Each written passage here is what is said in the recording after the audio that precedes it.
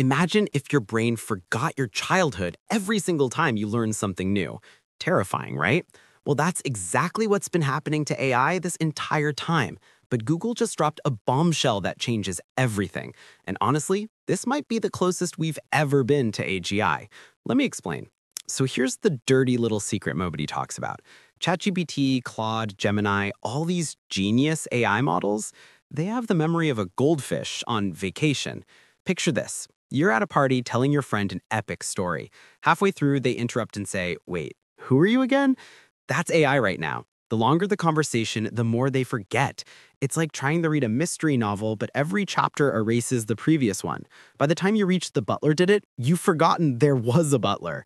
This isn't a bug. It's a fundamental flaw in how AI works. The technology behind these models, called transformers, literally gets exponentially slower and more expensive the more information it tries to remember.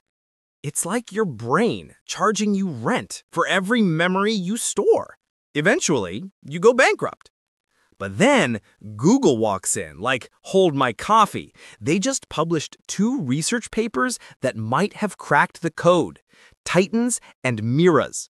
And no, these aren't rejected Marvel characters. They're the blueprint for giving AI actual long-term memory. Think of Titans as the tool, the actual architecture that makes it work. And Miras, that's the instruction manual, the theoretical framework showing us why it works and how to build even better versions. Together, they introduce something called test time memorization. Fancy words for the AI can learn and remember stuff while it's running without needing to go back to AI school for retraining. It's like if you could download Kung Fu directly into your brain, Matrix style, while you're in the middle of a fight. Here's where it gets wild. Titans literally copies how your brain works. Scientists have known for decades that humans don't have one big memory blob. We have different memory systems doing different jobs, like a well-organized office instead of a chaotic junk drawer. Titans has 3 memory layers, just like us. Layer 1, long-term memory. The librarian. This is the deep stuff. Instead of using a simple list of numbers like old AI models, basically a grocery list, Titans uses a multi-layer perceptron. That's a fancy term for a mini brain inside the big brain. This layer doesn't just record facts like a security camera. It learns patterns, themes, connections. If you mention Bob, the tall guy, on page 1 and the tall man on page 500, this layer goes, "Oh, same dude." It's Sherlock Holmes level deduction. Layer 2, short-term memory, the spotlight. This is your "what did I just say" memory. It handles immediate context, like when someone asks, "What was the last word I said?" This layer is the same attention mechanism that made Transformers famous. It's great at precision, but terrible at marathons. Layer 3, persistent memory, the instincts. This is your foundational knowledge, the stuff baked in during training that never changes. Things like fire is hot, dogs are animals, and pineapple on pizza is controversial. This is your AI's common sense. The magic happens when all 3 work together. It's like having a full-blown research team inside the AI. One person remembers everything from the past, one focuses on what's happening now, and one provides the foundational knowledge to make sense of it all. Let's continue with the surprise metric. But here's the coolest part. Titans has a surprise metric. Think about your memory. Do you remember brushing your teeth last Tuesday? Probably not. But do you remember that time a pigeon stole your sandwich? Absolutely. Your brain prioritizes unexpected stuff and ignores boring, routine nonsense. Titans does the same thing. When new information comes in, Titans asks, "Is this surprising?" Low surprise, "Oh, another cat picture, yawn, skip." High surprise, "Wait, there's a banana peel in this financial report? Memorize this immediately." It uses something called gradient as a mathematical surprise detector. The bigger the difference between what it expects and what it sees, the more important it treats that information. It's like your brain's WTF alarm going off. Plus, Titans uses momentum, considering the recent flow of context and forgetting, using adaptive weight decay to dump irrelevant old stuff. Because let's be honest, if you remembered every single moment of your life, you'd be a useless, overwhelmed mess. Now let's talk about Miras, the theoretical genius behind all this. Miras basically looked at every major AI breakthrough, transformers, RNNs, Mamba, all of them, and said, you're all doing the same thing, just with different outfits. Imagine 100 car companies claiming their cars are revolutionary.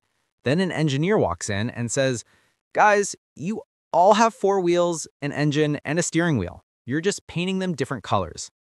That's Miras. It reveals that every single sequence model is secretly building the same thing: associative memory. A system that connects inputs to outputs, questions to answers, keys to values. Miras breaks it down into 4 fundamental design choices. 1. Memory architecture, where you store the info. 2. Attentional bias, what you decide to pay attention to. 3. The retention gate, what you choose to forget. And 4. The memory algorithm, how you update what you remember. And here's the kicker. Almost every AI until now has used something called mean squared error for attention and retention. It works, but it's super sensitive to outliers. A single typo can throw the entire thing off. Miras opens the door to exploring powerful alternatives, like using Huber loss, which is more forgiving, or generalized norms for stricter math, or even probability distributions for more balanced updates. This is like upgrading from a flip phone to a smartphone. Okay, enough theory. Does it actually work? Oh, it works. It destroys the competition. There's this benchmark called Babylong. It's a brutal test where facts are hidden throughout massive documents, over 2 million tokens worth. That's multiple books, and the AI has to find and connect them. GPT-4, one of the most powerful, expensive AI models on Earth, crashes hard. Its accuracy drops to basically useless as the documents get longer. Mamba and the other models, same story. They just can't handle it. But Titans, look at that line. It stays high even at extreme lengths where everything else has failed. And remember, Titans is way smaller than GPT-4. A fraction of the size, a fraction of the cost, yet it beats GPT-4 by huge margins. It's like a lightweight boxer knocking out a heavyweight champion. Embarrassing for GPT-4, honestly.